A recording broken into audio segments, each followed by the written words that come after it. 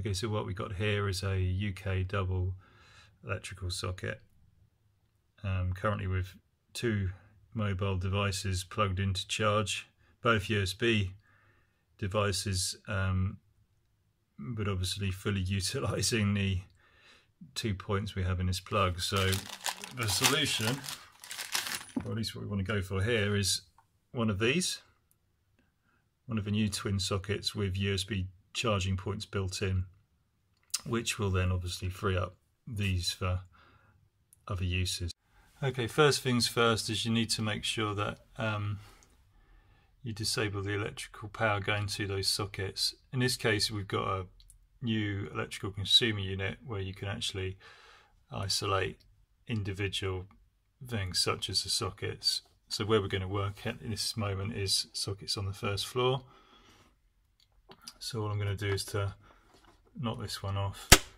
Even though you've isolated it at the consumer unit, it's obviously worth making 100% sure you've isolated the right circuit. So in this case, you'd want to check this with an electrical voltmeter or similar, just to make 100% sure that it's not live before you do any work on it.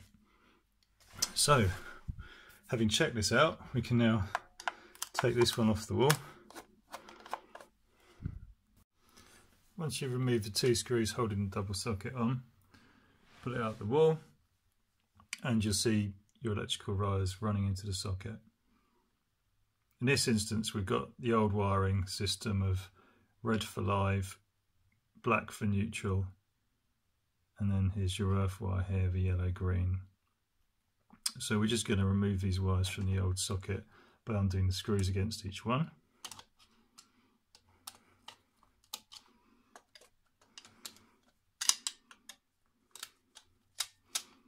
And just pulling each wire out.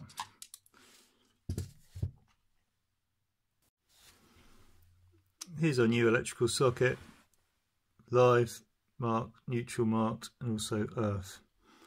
They have colour coded these, but again, we've got the older standard of wiring, which is a slightly different colour code to the new one. If you've got new wiring, nice and easy here, because it even shows you brown for live, blue for neutral.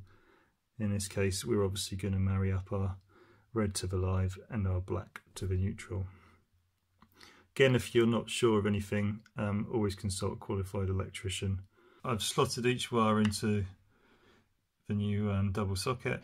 I'm just going to tighten each one fully. Make sure they are fully tight, because you don't want these moving out as you put it into the in place on the wall. The final stage then is to screw it back into the wall. So just line up your screw with the slot behind.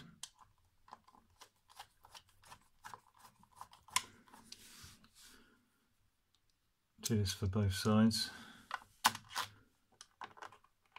And then just tighten it back onto the wall. Okay, so we've got a new double socket on the wall. I've just gone and put the power back on at the consumer unit, so we've got a live socket again now. If I plug this USB lead in, we can just test on the device that it's charging. Yep, and that's all successful. So we've now got a brand new USB double socket, fully working and ready to service the workload of devices in this house.